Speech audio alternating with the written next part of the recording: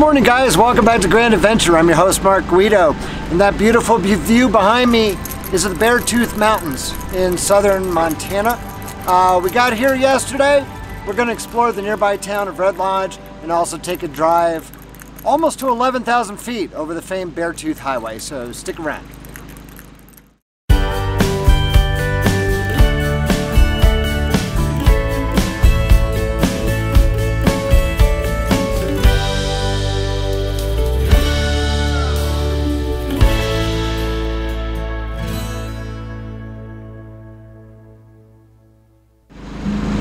Now, we drove over here yesterday from the Bighorn Mountains west of Sheridan, Wyoming.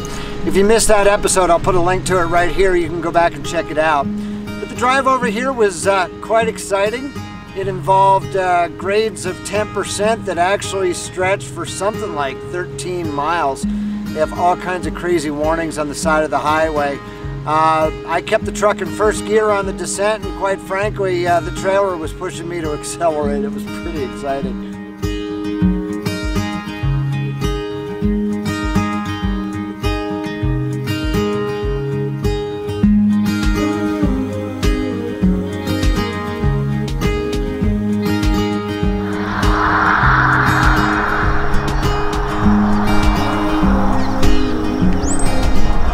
My plan was to drive over the Beartooth Highway, but we're going to check it out today. Word has it was snowing up there yesterday, and it's supposed to snow up there all weekend, and if that's the case, I'm going to take the long way around through Livingston, Montana to get to where Mrs. Grand Adventure is in Gardner, Montana. Anyway, the town of Red Lodge, Montana is about 13 miles north of where we're camped right now. Our camp is right at the base of the switchbacks leading up the Beartooth Highway. We're in a place called Main Fork, which is part of the Custer National Forest. We're dispersed camping, actually just outside an established campground, but we are dispersed camping because I didn't want to be in a campground.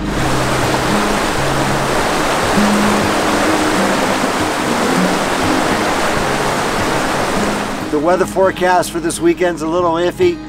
They're talking about quite a bit of rain for tomorrow, Saturday, and the clouds are in and out today. It's supposed to thicken up with a pretty good chance of rain later on today. So we're going to try and get as much done today as we possibly can.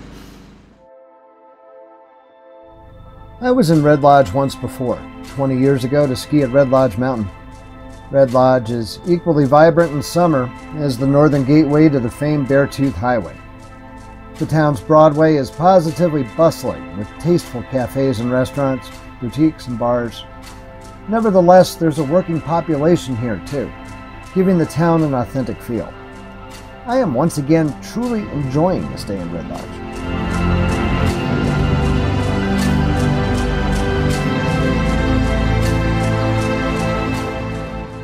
Just east of Red Lodge is the hamlet of Bear Creek, now nearly a ghost town, following the closure of the Smith Mine in the 1950s after a disastrous explosion in 1943 that left 74 miners dead.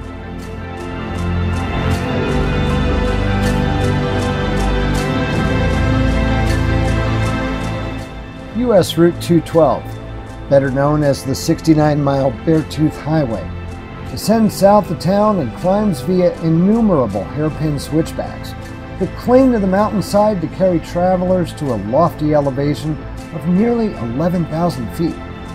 Constructed in the 1930s, the Beartooth Highway was first conceived as an access route to Yellowstone National Park from the northeast.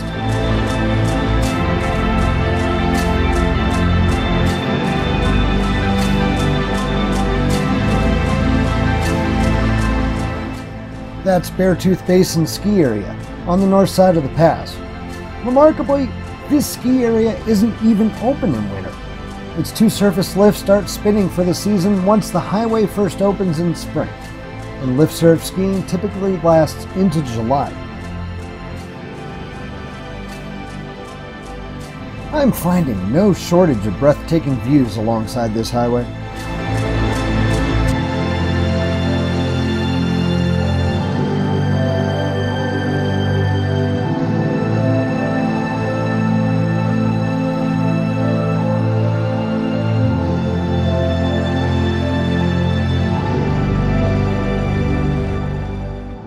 Now here at the top, it's actually started snowing, with a blustery wind that's downright nippy, even though I'm dressed appropriately for the conditions. Descending the other side of the pass, the snowfall is quickly intensifying.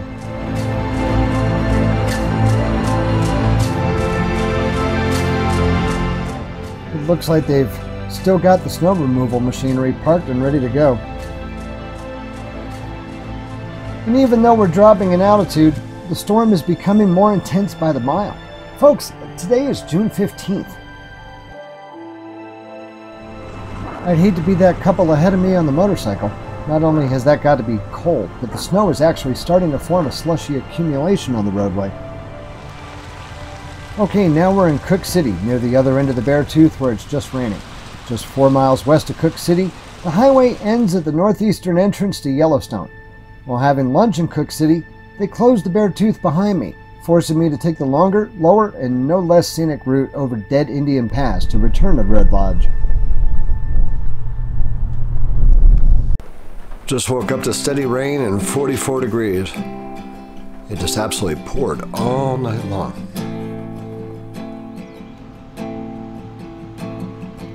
As I've got no cell service at camp, I'll head into town to get some video editing done over Wi-Fi at a local coffee shop.